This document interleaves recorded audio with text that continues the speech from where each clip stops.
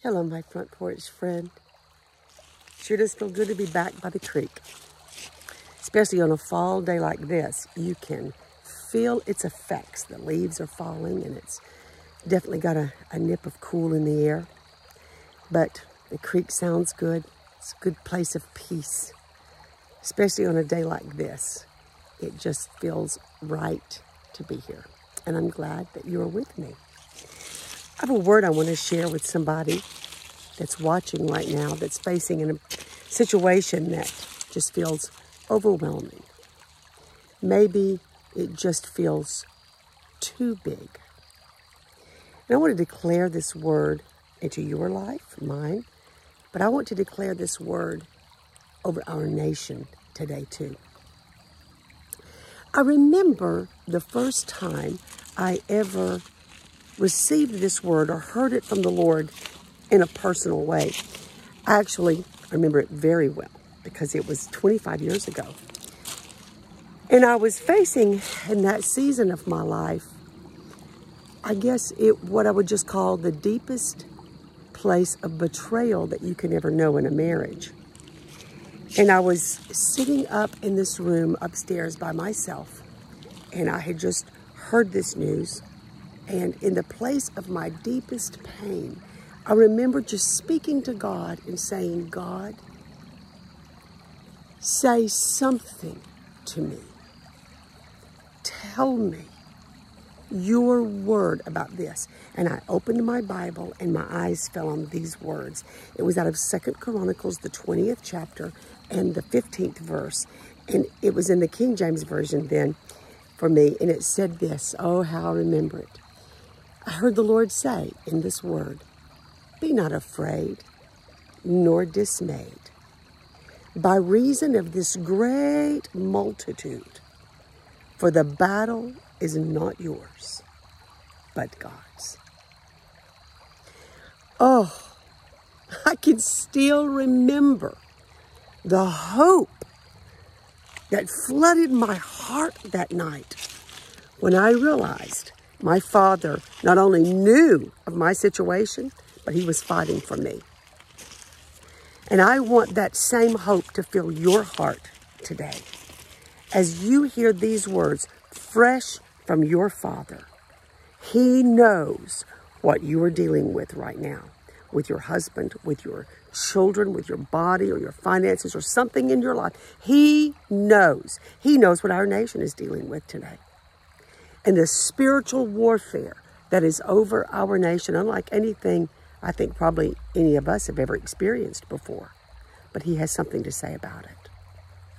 And whenever we individually or nationally are facing something, a spiritual warfare that's just too big for us, when we let him, when we look to him, he tells us always, don't be afraid. You will never find God in the place of fear. You will never find God in a place that he himself doesn't know what to do. That's why he tells you and me and Jehoshaphat, don't be afraid. Don't be dismayed by the enemy and what he's doing. This battle is not yours. It's God's. I remember a few weeks ago, I shared with you actually the story that surrounds this verse initially. It's found in the entire chapter of 2 Chronicles 20. In fact, I want you to go read it today again. My favorite thing is to read it in the New Living Translation. Go read the whole chapter, every word of it, for this hour that you are living in personally and that we are living in nationally.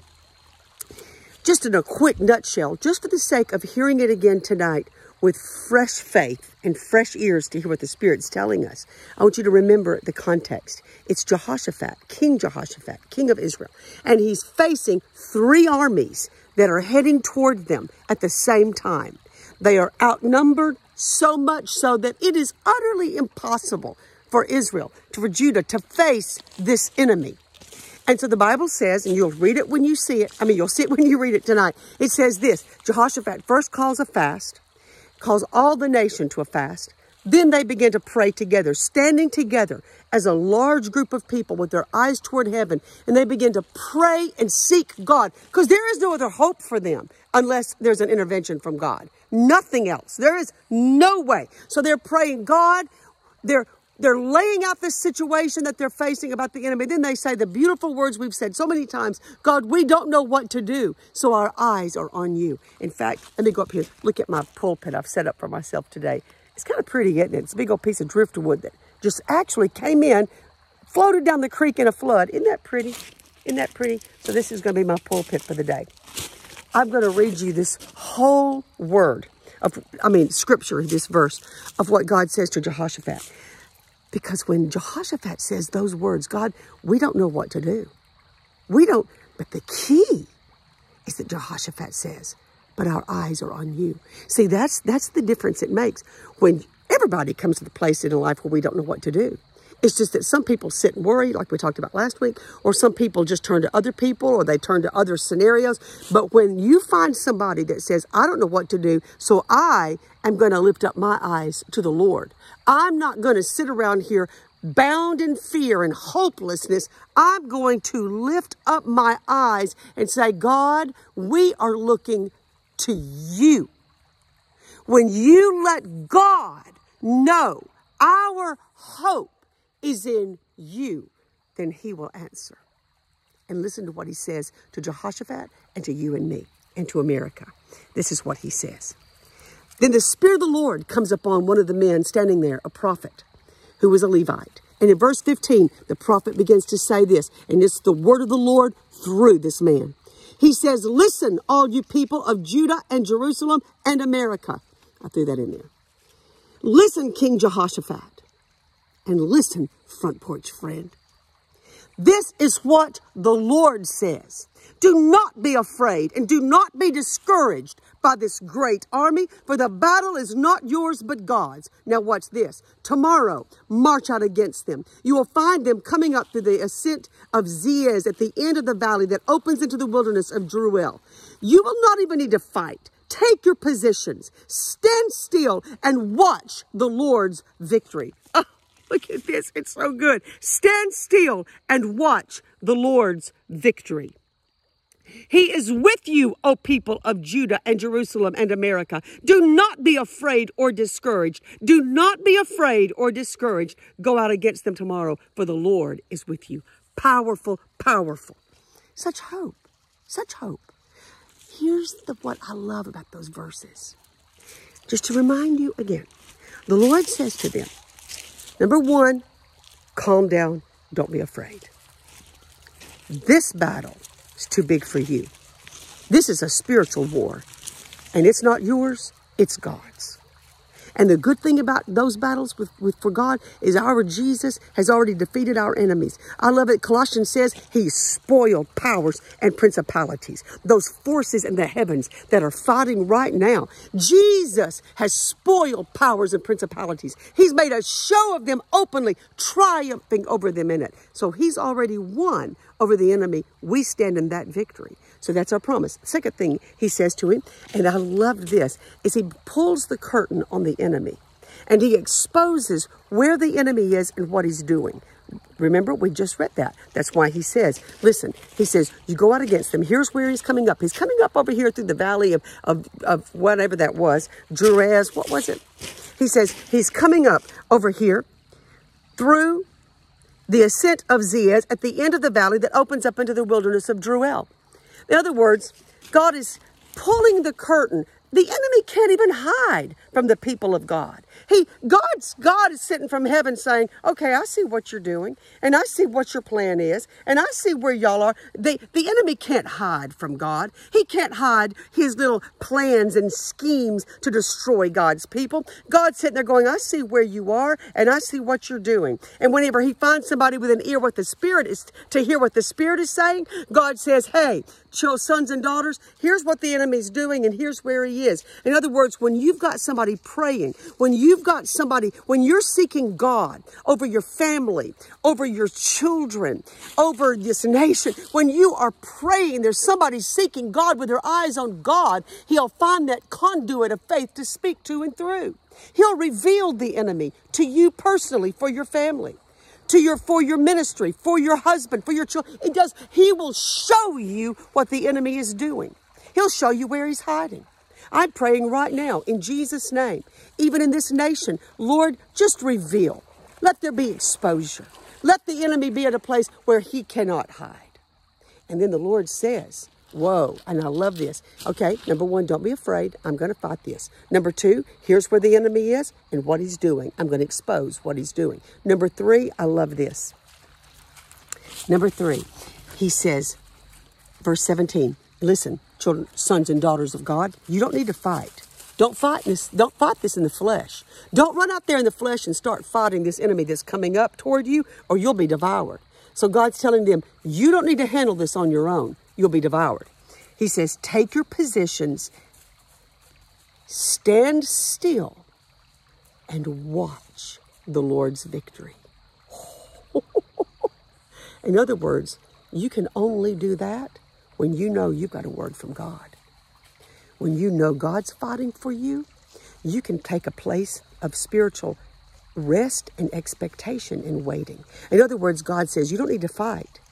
You need to stand still and watch the Lord's victory. That's what waiting on God looks like. The enemy's coming toward you. You don't know what you're going to do. You've got a word from God that says he's going to fight for you and win. And then this is his instructions to you. Stand still. Stand still. And watch the Lord's victory. Here's what watch the Lord's victory looks like. In other words, you're waiting on God. The enemy's coming, but he's telling you, don't fight him. You wait on me. Here's what waiting on God looks like. First of all, let me tell you what waiting on God doesn't look like. In case I need to remind you. I think I've told you before. I'm telling you again. Waiting on God does not look like somebody saying, what you doing? Well, I'm just waiting on the Lord. I'm just waiting on the Lord. Oh, I'm just waiting. It doesn't look like that with just some sluggish attitude, just waiting. It also doesn't look like somebody worried. What you doing? Oh, I'm just waiting on the Lord. Oh, is he going to come? I don't know. Oh, I'm just waiting on the Lord. Oh, that's not it either. That sounds like panic and fear. Oh, what's going to happen? Oh, what if this happens? Oh, what if that happens? Oh, God, what if the enemy gets here? No, that's not waiting on God. That's bound by fear and panic and intimidation. You won't find God in that. Waiting on God. I love what Bob Sorge, my friend, says. Bob Sorge says, waiting on God is one of the most violent things you can do in the kingdom of God, in the spirit realm. In other words, waiting on God doesn't look like waiting on God. No, it looks like doing everything you can do to stay in faith. Waiting on God looks like what God told the children of Israel. You stand still and you watch the Lord's victory. So if somebody says to you, what you doing? You say, I'm waiting on the Lord. I'm watching. What? If you know somebody's coming, you're not waiting on them with just like slothful anticipation. No, when you're waiting on somebody that matters, you're waiting on them like this. You're watching the road. You're looking. Are they here yet? Come on. I'm watching. I'm waiting. That's what faith looks like. That's what waiting on God should look like. Somebody in your family says, what are you doing? I'm waiting on the Lord. I'm waiting on the Lord. I'm waiting on the Lord. Come on. The children of Israel that day, they weren't over there leaned up against the tree waiting on the Lord. No, they were sitting there taking their positions of faith. They were taking their positions of expectation and hope that they knew they'd heard from God. He was their only hope to begin with. So they stood with their eyes set on him, holding their position of faith, watching for the Lord and watching his great victory. Oh, my friend, I believe that is our word today. And the last thing I want to tell you about this is the Bible says that as they were waiting on the Lord, and the Lord told them, he said, now tomorrow you march out against the enemy. You take your positions and stand still. Well, if you read the story, the Bible says the next morning when they got up, the first thing they did was they were going to obey God. They start marching toward the enemy and getting ready to take their positions. But Jehoshaphat knew if they see the enemy, they may panic. So what did Jehoshaphat do? The Bible says he stops all of them on their way. And he says this very important thing: believe the word and believe the prophet, and you will succeed. I believe that's your word tonight. Besides, the battle is not yours but God's. Here's your other word. Believe the word and believe the prophet, and you will succeed. I'm saying that to every child of God for their lives individually, and I'm saying it to every intercessor for this nation. Believe the word of the Lord through the prophets of God, and you will succeed. See, my friend, you have a promise in your situation. We talk about it often, don't we? When you have a promise from God, when you have a word to hold on to, believing looks like this. It looks like believing that word from God more than what you see in the natural. That's what believing looks like. I believe his word more than what I see. I believe his word. I believe his word. I believe he told me the battle is his, not mine. I believe that word more than what the news is telling me. I believe that word more than what I just heard my daughter or my son say to me. I believe what God said to me more than what I see in the natural. Because sometimes if you look at your situation, you'll get overwhelmed. That's why this verse pops up another place in the Bible when another boy got overwhelmed by something bigger than him, a little boy named David, looking at Goliath. And when Goliath, the Bible says, was coming toward David, mocking him and jeering him, he says, am I a dog that you're coming to me? I love what little David says with his slingshot in his hand. The Bible says he's running toward the giant, and he says to Goliath, you come at me with a sword and a spear and a javelin, but I come at you in the name of the Lord God of Israel. And then he basically says, and I'm going to knock you down and kill you. And then he says this, because the battle belongs to the Lord. In other words, little David was letting him know, there's somebody bigger with me, somebody bigger than you are. He says, David's letting him know I look small, but the one that's with me is mighty. And this battle belongs to him. And that's when God got in the rocks. Come on.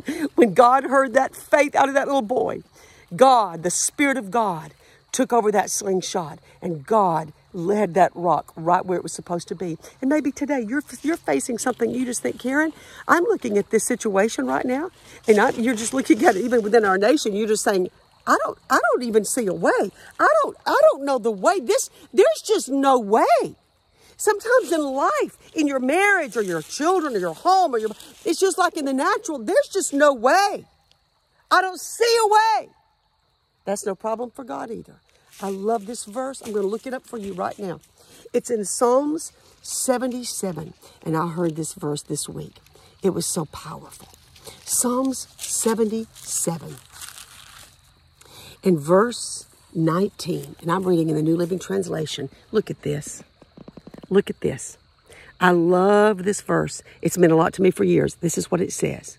Your road led through the sea, your pathway through the mighty waters, a pathway no one knew was there.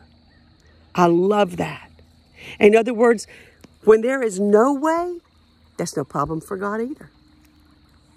He says here, your road led through the Red Sea. He says, your pathway through the mighty waters, a pathway no one knew was there.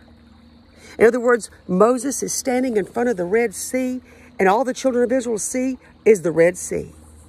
Behind them, they can hear the chariots of Egypt coming on strong. But all of a sudden, when Moses lifts up his eyes to God like Jehoshaphat did, the same God Jehoshaphat looked at was the same God Moses was looking at. And Moses lifts his eyes up to God and begins to call on the Lord. And the Lord says, lift up your rod. That's when God got in the rod, was when we lift up our eyes. And when Moses lifted his rod, God made a way through the sea, a way no one knew was there. Father, I pray for my friend right now that's watching, that's overwhelmed by the forces of evil that's been coming against her or him. Lord, I pray for her where she has felt discouraged. I pray for my friend where she's felt filled with fear and trembling today and worried or heavy laden or just battling for hope.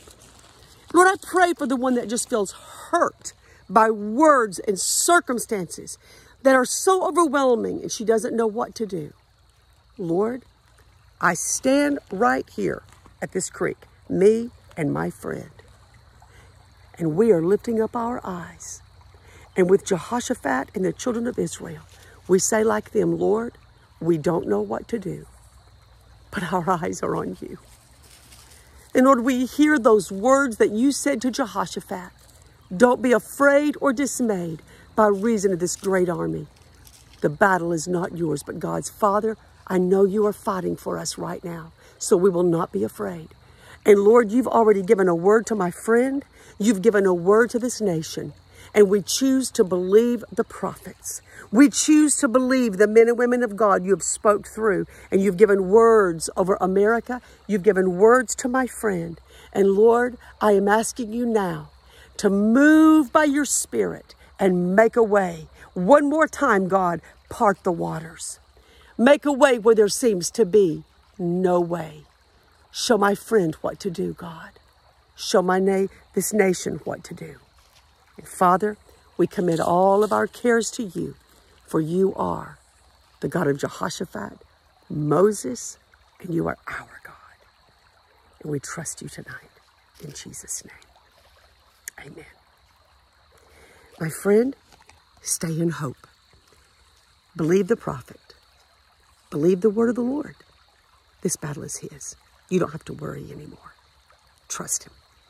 Comment below and let me hear from you. Oh, how much your comments mean to me. I love to read them. I pray for you daily. I lift up those requests. I tell the Lord, Lord, you see every request on here. That's our point of contact. Lord, you see every request, and I pray for your needs. And he hears, and he knows, and he can answer every one of them. You matter to God the most, and you matter to me. So stay in touch with me. Let's believe this will be a week of miracles. I love you, my friend, and I look forward to talking with you again in a few days. Until then,